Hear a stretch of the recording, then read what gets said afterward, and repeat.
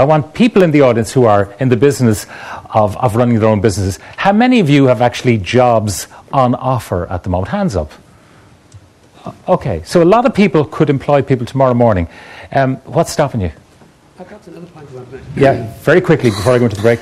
The rates of pay at the moment that we pay is the JLC rate is $9.50. I think that grosses up to about $380, $400 a week.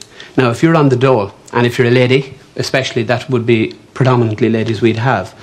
They have $200 on the dole.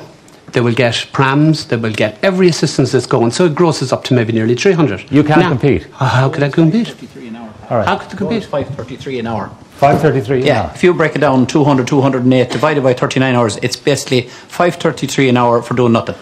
Okay, we're not looking for people to be paid less than the minimum wage per hour. That's not on that's the. what they're getting. Maybe some people are. Yeah. How do we become competitive? Because our minimum rate is way above what it is in the rest of Europe. All right.